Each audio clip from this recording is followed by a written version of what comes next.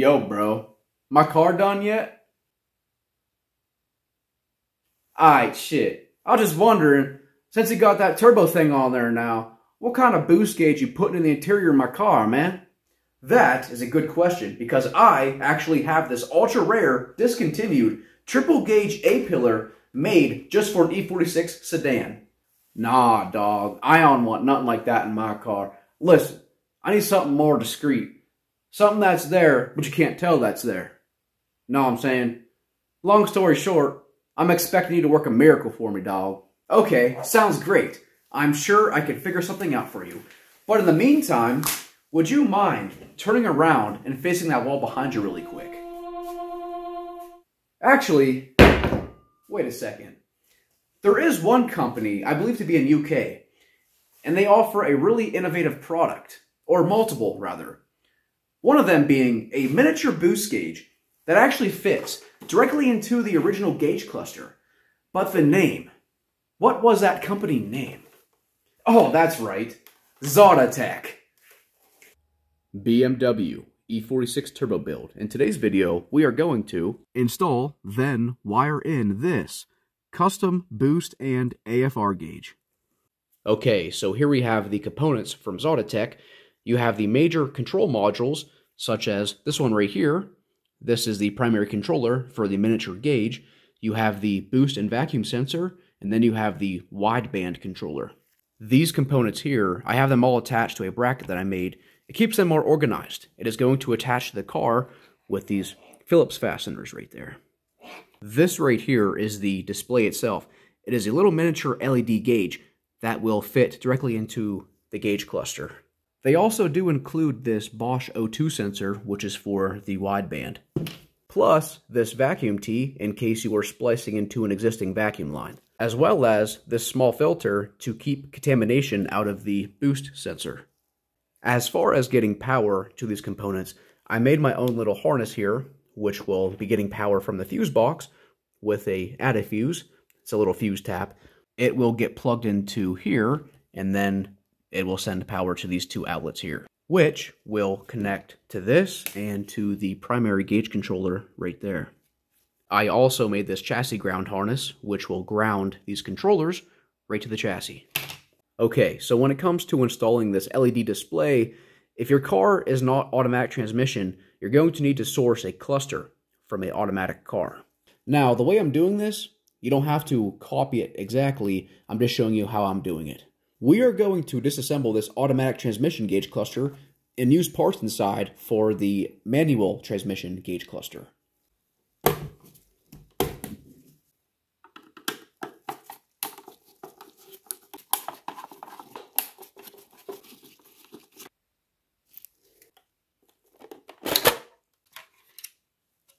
And just like that, we have access to the internal workings of this cluster. You can move these needles around and play with them if you want. Maybe even snap them off, you know. Anyway, we need this template right here. Simply pops right off. We're going to set this aside. Next up, going to remove this metal framework, which is a retainer for the gear position display window. Go to the back side, and then you'll see it passes through right here and right here. Simply pry on it and pop it out. Bam. Remove the display from the cluster, like that. Take it, flip it around, and then peel off the screen.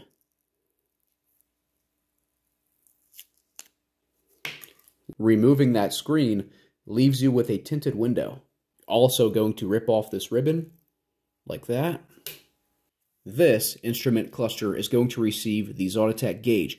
It is from a manual transmission car, so from factory, there is nothing here. It is blank. Before installing this gauge, we need to flip it around and take a look at the back. You can see that the plug goes right to the back of it. See that? Want to make sure that we have room for that plug, so I took the cluster and then had to notch it out for clearance. Furthermore, these manual transmission gauge clusters, the template that goes here, it is totally blacked out in this section. So I took it, cut it in half. I will not be using this. And then I notched it out. I cut this window in it. This piece that I cut out it is going to go into the cluster, just like that. I will then adhere it in there. Then I'll take the Zada Tech gauge, put it in there like that, adhere it. Following that, I'll take the automatic template and install it as such. However, I did not like how this appeared. It looked kind of rough in there, so I will use this tinted window to make this look more OEM. We now have the Zada Tech gauge installed into this cluster. I took the automatic template and I bonded that tinted window directly to it. And then you simply place this on top, and there we go. Totally OEM appearance. Before installing this, there's a correction. Not only do you remove the orange screen, but there is also this additional layer of tint on here that must come off. If this tint stays on here, you will not be able to see through it clearly. It will be too dark.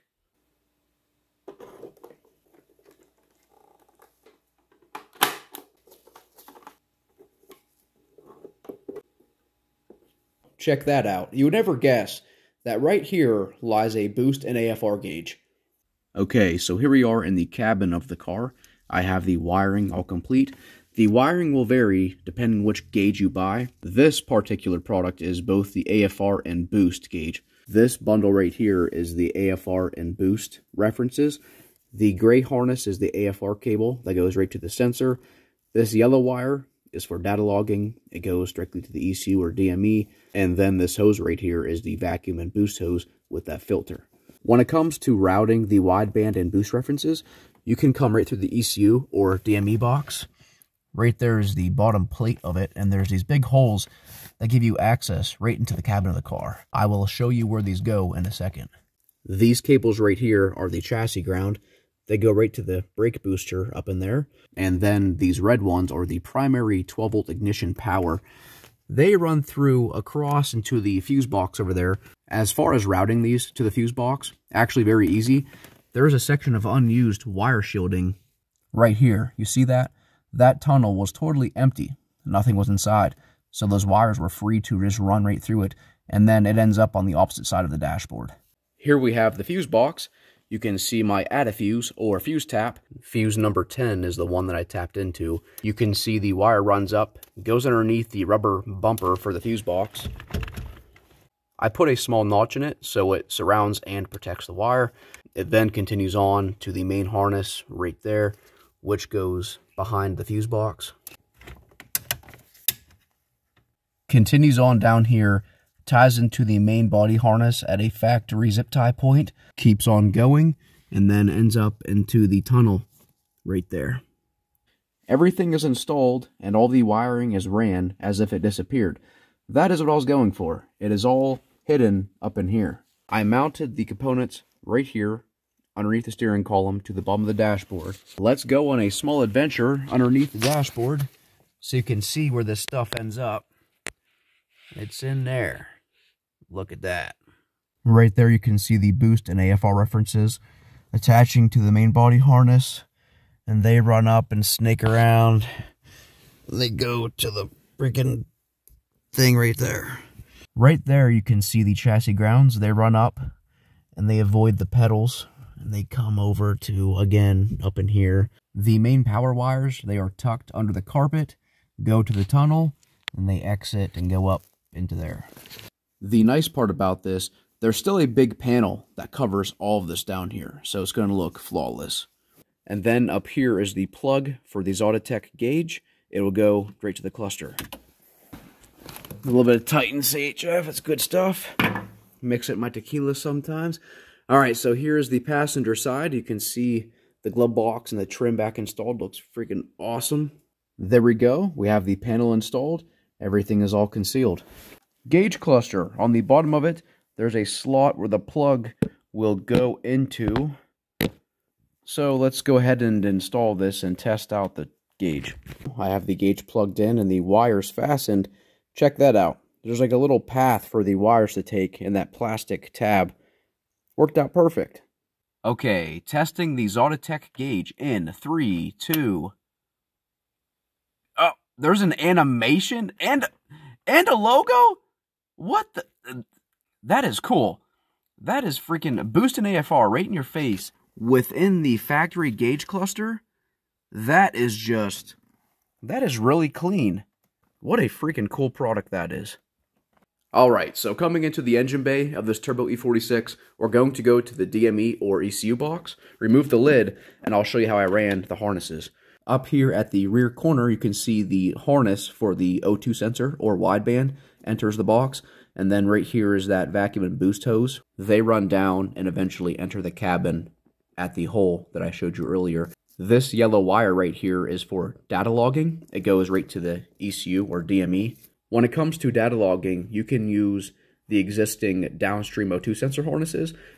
Since this turbo build is no longer using downstream sensors, I basically hijacked that circuit for my data logging. So this wire right here goes directly into the ECU or DME at pin 16 of connector X60002. The versions include MS42, MS43, MS45, and MS-S54. All four of those have the same location. Pin 16, connector X60002. This vacuum and boost hose goes directly to the back of the intake manifold, and then the wideband O2 sensor harness, it runs down underneath the car. Down here, you can see the harness right there. It starts out by snapping into an existing wire harness holder right in there. Then it runs down, snapping into another factory wire harness holder right there. Then it goes up and over the transmission, eventually leading to the wideband O2 sensor in the downpipe. That is all for today's video. Zada Tech, they offer a lot of cool products. They can also make a custom gauge per request. I will have a link to their website within the description and comment section of this video, as well as a discount code. If you make a purchase on the website using my discount code, not only do you get a discount, but it directly benefits my channel so I can produce awesome projects to share with you in the future. Until next time, I'll see you guys in the next video. Catch you later.